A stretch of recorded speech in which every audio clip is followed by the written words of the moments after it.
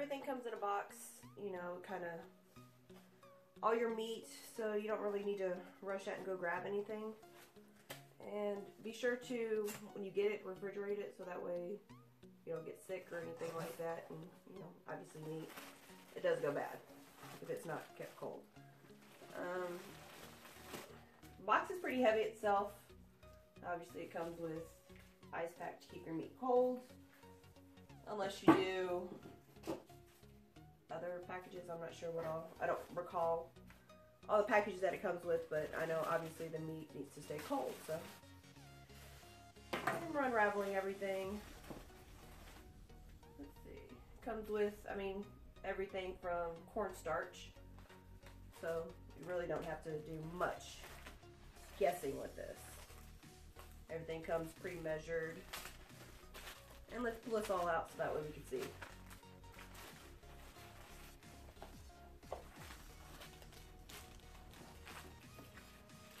And as I mix and cook for you, so yes, I'm not just about good looks, I can cook too, believe it or not. Y'all know I'm just playing. Oh. However, y'all do have to be careful because apparently things do get opened through the packaging. Like this, may need to see if I have any crushed organic tomatoes. This came open, unfortunately. So we're gonna set this off to the side. Alright, so I've already disassembled the box. I got out, it actually comes with enough food for 2 different meals. Mine came with the chicken cassolette, I believe is how you pronounce it, and which is what we're going to be cooking tonight. And then the sweet and sour pork, which will be in my next video, so be sure to stay tuned on that one. So again, you know, it's enough food for 4 people, or should feed a family of 4, depending on how hungry you are. You know, American nowadays, we love to eat, so. But yes, it came with everything that you need, including all the ingredients here. It'll give you a breakdown of how to prepare it and what you'll need from your own kitchen. It says from your pantry you're going to need salt, pepper, paper towels, cooking oil, and olive oil, which hopefully we have it. If not, I'll make do. And then the tools you need is a knife, cutting board, cooking spoon, oven mitt, large oven-safe saute pan, large bowl, small bowl, measuring cup, and can opener tongs, plate, strainer, spoon, thermometer, that type of thing. So, I mean, unless you're that much of a chef where you don't need, you know, your thermometer, but we'll wing it, right? Alright, so this is the chicken that it came with, the chicken thighs. Some pretty big pieces of chicken, it looks like. We'll see how big they are, really. And we're going to start out by the first step, which is prepping the mushrooms and herbs. And it came with, what kind of mushrooms are these? Cremini? I'm not a chef, so if I butcher the names of these foods, you know, I'm human. At least I think so. Alright, so these are the cremini mushrooms that it comes with. And I need that with the rosemary and thyme, which is pretty much already pre-measured out for you. So that makes it a little bit easier. So I'm going to go ahead and chop up these. And the first step, or actually before I do that, I need to preheat my oven to 425. And then, you know, I'm going to clean up the mushrooms and get them prepped for the dish.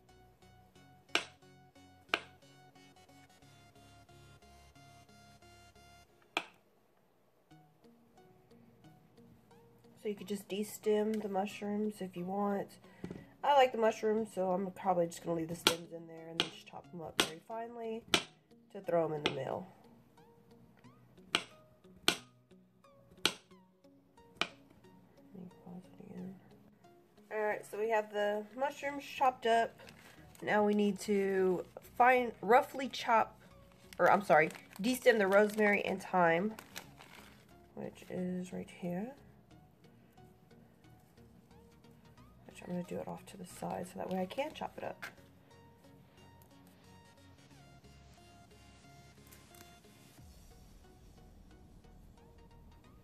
I think is how you do it. I've never dealt with these, so only one way to find out how to figure out how to do this stuff, right? Ooh, the thyme smells really good though. Alright, and I'm supposed to be chopping this up very finely.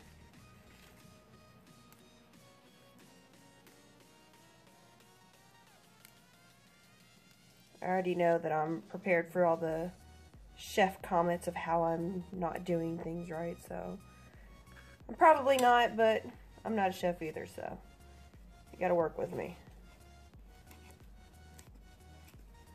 Alright.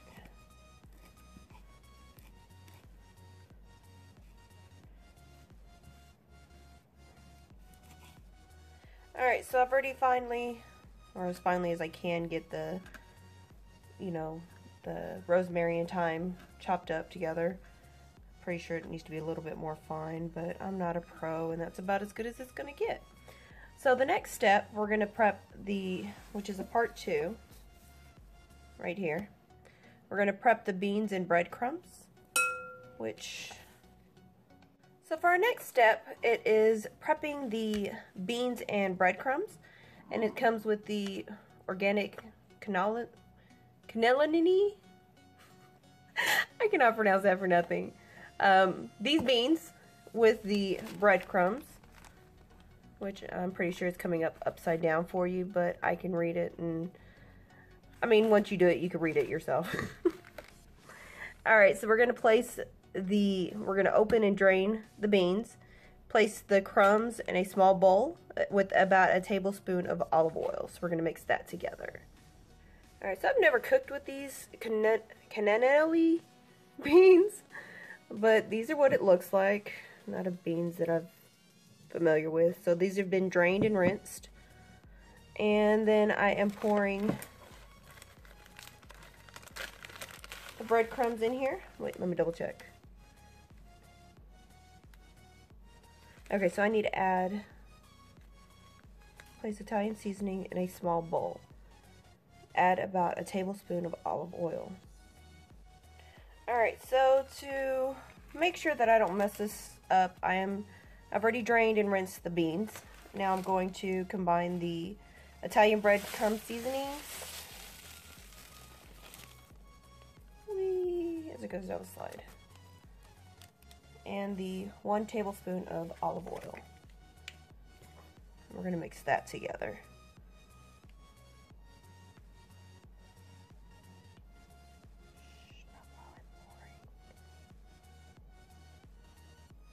Okay. And we're going to mix that together. Whee! I like the smell of olive oil. Alright, so the next step, we're going to be seasoning and searing the chicken. So, we're going to take our herbs, which is right here, the ones we finally chopped up, or I finally chopped up, which is about as good as it's going to get.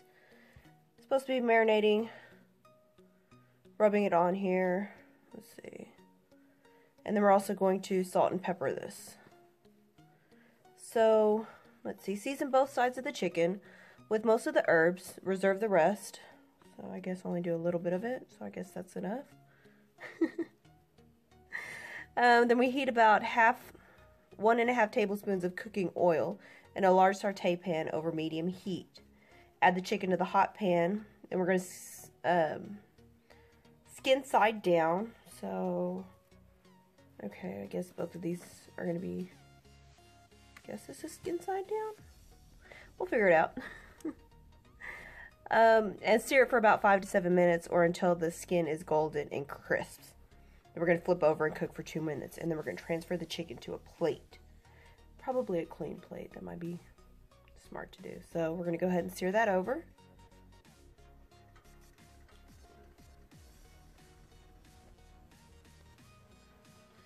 Alright, so we're going to sear this chicken skin side down, which I'm not sure which way it is for some of these. I don't have a pair of tongs, so I'm improvising, so work with me, guys.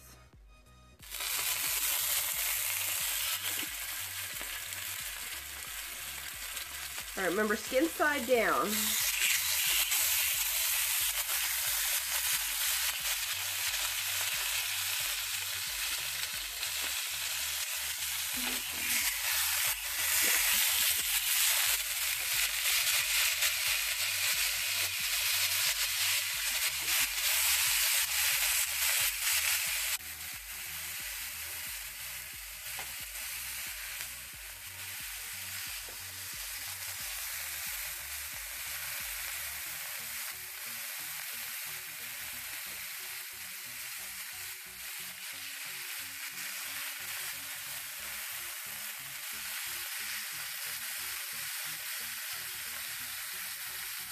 We've cooked it a little bit. We're going to remove it from the plate, or from the pan, and set it to the side for the instructions.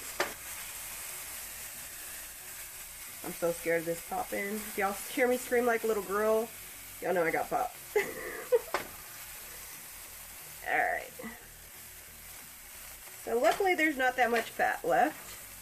So we don't need to really drain it. And this is about the amount that it says that we need to leave for our next step, which is work on the vegetables. And we're going to throw the mushrooms in there.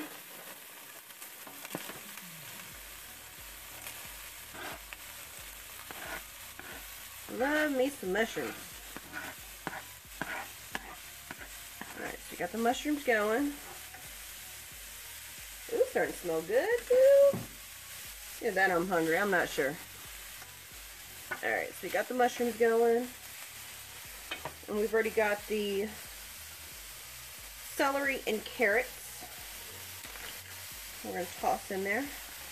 Luckily that's already chopped up for us. We ain't got to worry about that. Come on, get out the bag. You're going to get eaten anyways. Come on, get out. Okay, that's about we're going to get. And then the last thing is the organic yellow onions and garlic. Oh, I know it's going to really smell good after that. Ooh, that garlic is strong. Or onions, I'm not sure which. I like both, so it really doesn't matter. Come on, get out.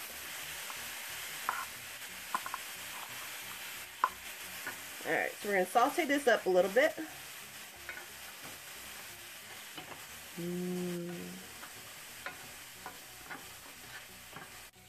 we're going to sprinkle a little bit of a pepper on here. I think if there's anything left in here. Oh, there it goes.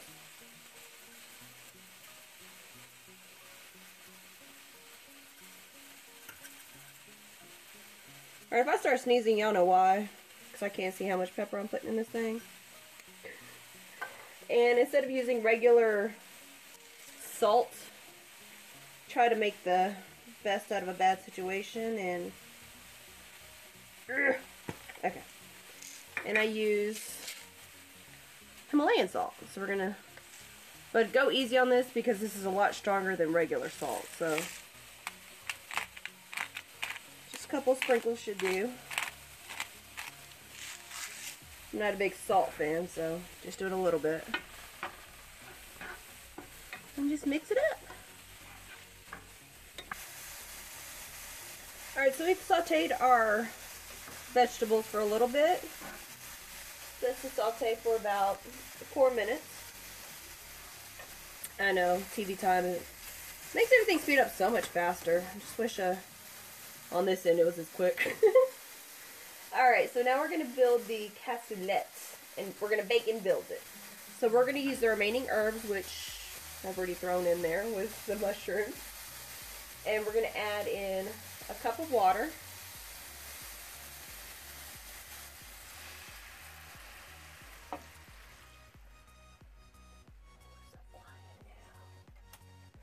Our beans.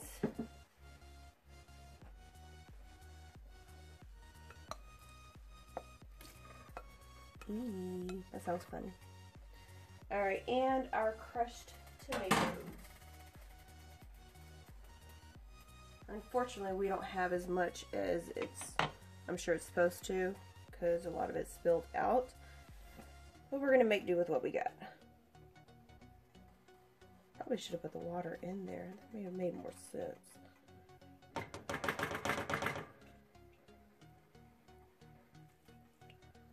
Alright, due to the circumstances of having some of our crushed tomatoes already opened whenever we got the package, I went ahead and added my own diced tomatoes. And I love tomatoes, so it kind of works out pretty well. Alright, so then we're going to add our chicken back to this.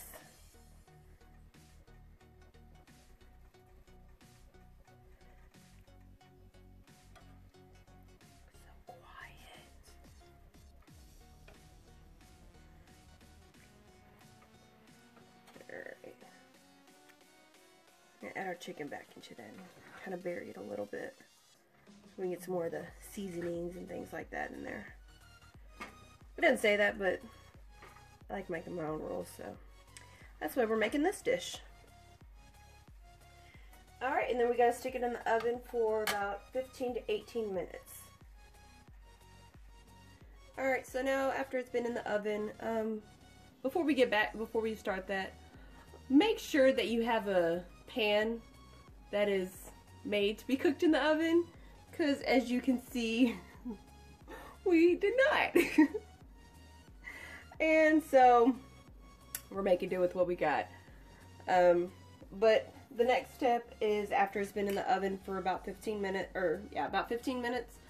we're going to sprinkle on the breadcrumbs that we mixed earlier with the olive oil. So we're just gonna mix that on. Pretty. It's snowing breadcrumbs. Okay, that doesn't work too well. And when in doubt, just use your hands. Makes it prettier that way anyways. Whee!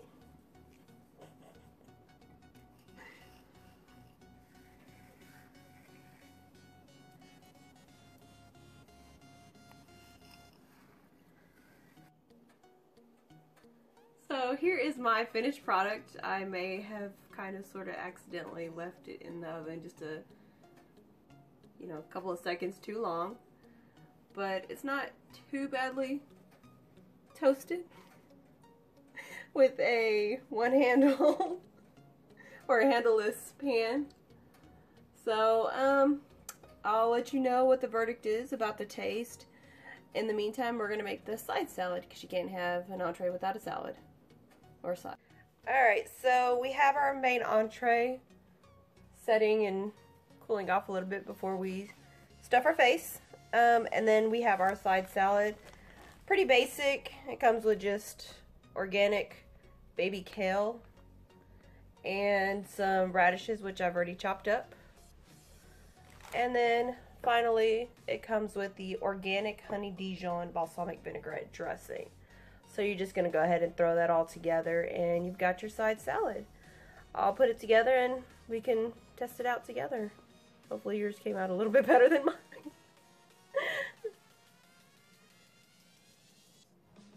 Alright, so here's our finished plate.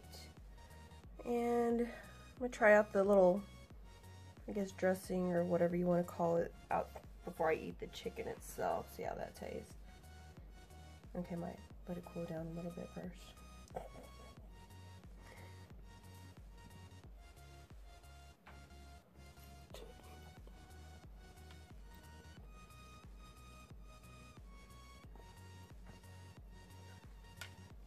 It's not too bad. I think it needs a little bit more flavor though. But I don't care for the breadcrumbs that fell in the sauce and didn't crisp up. Kind of gives it a soggier taste to it, but maybe it may be because of the extra tomatoes that I had to throw in there because I didn't have enough tomato sauce. So I think that may have kind of changed it up a little bit. And let's see. Let me try this out a little bit more.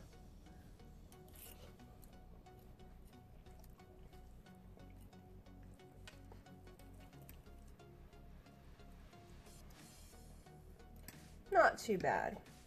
I'm not sure if it's my bad cooking. I promise I can cook better than this. Or if it's, due to the tomato paste or organic crushed tomatoes that came with it. Not sure what caused it to change the flavor up some.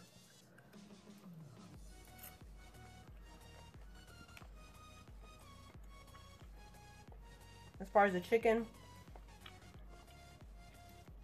probably just needs to be mixed up a little bit more because the chicken is kind of bare.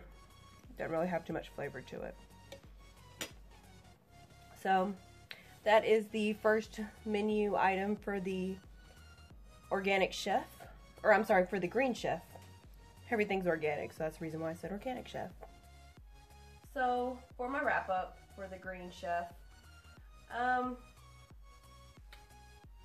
I like the fact that it came with everything that you need, or majority of what you need, you know, outside of course pots, the pans, things like that, and you know, a little bit salt, pepper, you know, just a few of the basics that you should have at home. As far as the flavor, I need some more seasoning. I really do. That's one thing I'm a bit disappointed with. It needs a little bit more seasoning. The chicken's kind of plain. Maybe I didn't marinate it right, but then again, based off the instructions, it really didn't say anything about marinating it, so. But yeah, so, I mean, I'd give it, for as far as the meal for the chicken cassoulet, I'd probably give it maybe a 4 out of 10 in the lower end. And that's just me being generous, just because, like I said, it lacks that much flavor, and it does take quite a bit of time to cook. It takes 45 minutes. But as far as the quantity that you get, it's, you know, pretty good size. I think a family of 4 could easily eat off of it, unless it's for adults. But stay tuned for the next episode. I guess what you would call these? Yeah, episodes. We're going to be doing the sweet and sour pork. And hopefully it's not a complete disaster like this one was. And I'll give you my verdict on this one. Until next time, y'all stay jazzy. Thanks. Bye.